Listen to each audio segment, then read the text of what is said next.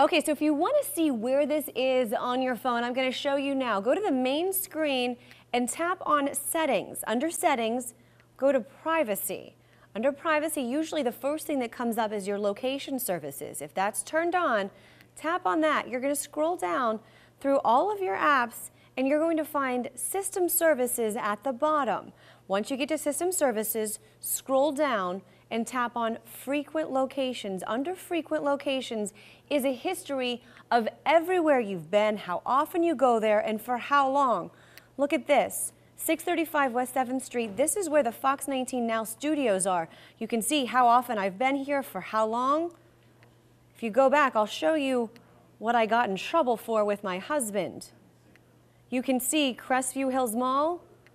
I go there a lot more than he ever knew.